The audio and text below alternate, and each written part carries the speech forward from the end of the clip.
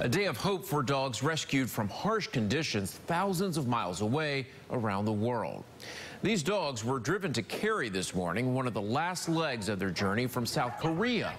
Organizers with the Humane Society International and Maryland Shelter rescued more than 30 animals who were being raised for food on what's called a dog farm. The dog meat trade is just outrageous. These animals live in barren cages. They're just like the animals in our home, and we have got to stop this trade. And by bringing them into North Carolina, we're increasing the awareness globally on the fact that this has just got to stop.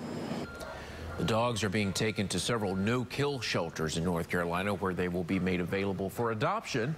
Since the program started 2 years ago, the agency has transported 500 dogs to the United States.